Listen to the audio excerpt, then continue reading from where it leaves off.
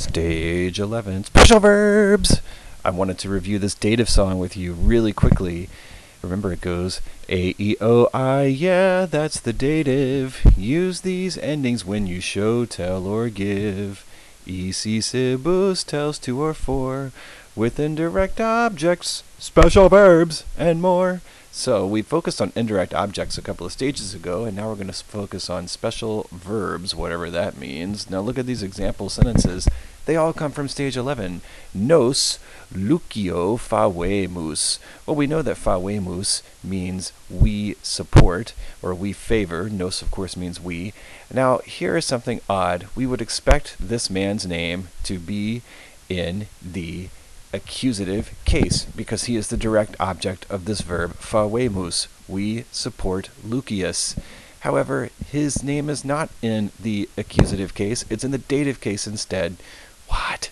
Now look at this one. Vos amicis creditis. Creditis means to believe, or to trust. Vos, of course, and tis mean y'all. You all trust or believe your friends. Once again, we would expect amicis to be in the accusative, but it's not. It's in the dative. Last one here. Mercatores candidato nostro non credunt. The merchants do not trust our candidate. Once again, we would expect this to be candidatum nostrum in the accusative case, but it's not.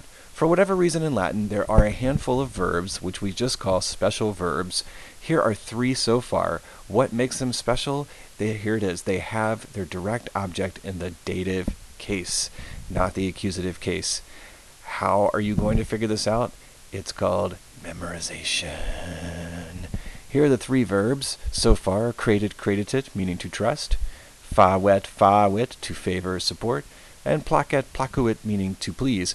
We'll get more as we go along in our Latin journey, of course, but there they are so far. Now, one last thing about placet. It's pesky because it's used what's called impersonally. Here's an example. Placetne tibi. Is it pleasing to you? Impersonal verbs means that it is always going to be the subject of the verb. So placet can never be used like to say I am pleasing or you are pleasing. It's always placetne or placet, and then somebody in the dative here, like is something pleasing to you or to me or to him or to her, etc. Okay. So it's super, super, super easy. Let's take a few more examples here.